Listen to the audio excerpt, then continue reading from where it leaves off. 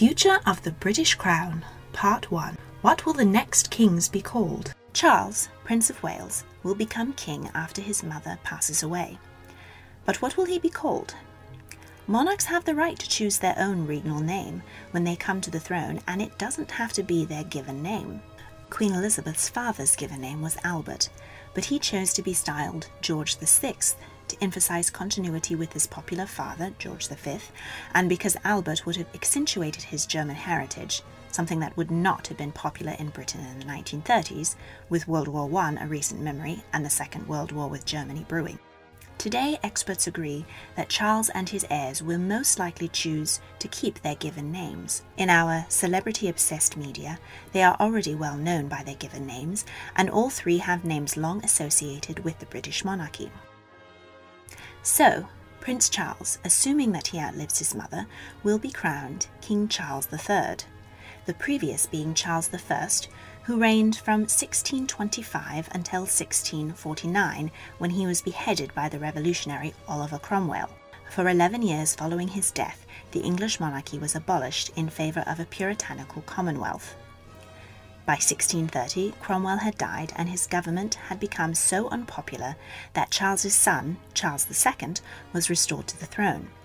He reigned until 1685 and was known as the Merry Monarch, partly because of the country's relief at being rid of the austere puritanical rule — they did make Christmas illegal — and partly because of Charles's fun-loving lifestyle and many infidelities.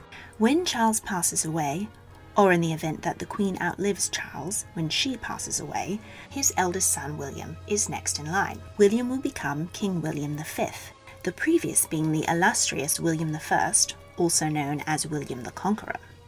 He was the first Norman king of England who conquered in 1066 and ruled until 1087. Next was his rather less notable son, William II, 1087 to 1100. Dashing forward to William III, 1689 to 1702, also known as William of Orange. He was a Protestant German prince who was imported along with his wife and co-regent Mary II to replace an unpopular Catholic king. William IV ruled from 1830 to 1837, and his childlessness led to the reign of his niece, Queen Victoria. William's heir, and the one most likely to succeed him to the throne, is his young son George, who would be crowned George VII. Before him came George I, a German prince who was imported to rule after the Act of Settlement in 1701, which stated that only a Protestant could become King of Great Britain. Though there were 50 closer relations in various European royal families to the childless Queen Anne, they were all Catholic, and so George got the crown after her death. He ruled from 1714 to 1727 and founded the Hanoverian dynasty. His son George II ruled from 1727 to 1760 and was the last British monarch born on foreign soil. His son, George III, was king for 60 years, from 1760 to 1820, and prior to his granddaughter Queen Victoria, was the longest reigning monarch of England. George III ruled during the American and French Revolutions and the Napoleonic Wars. However, he suffered from madness believed to have been caused by the blood disease porphyria, and during the last 9 years of his life, his son, who later became George IV, ruled in his place as the Prince Regent, an era known as the Regency.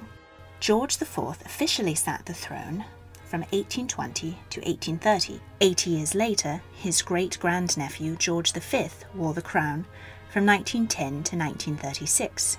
He was a popular king during the First World War and changed the name of his family and dynasty from the German Saxe-Coburg and Gotha to the solidly English-sounding Windsor, the moniker borne by the British royal family to this day. His second son became King George VI in 1936, after his older brother Edward VIII abdicated the throne after less than a year as king in order to marry the American divorcee Wallis Simpson. George VI was the equal of his father and cemented the popularity of the monarchy while seeing Britain through the Second World War.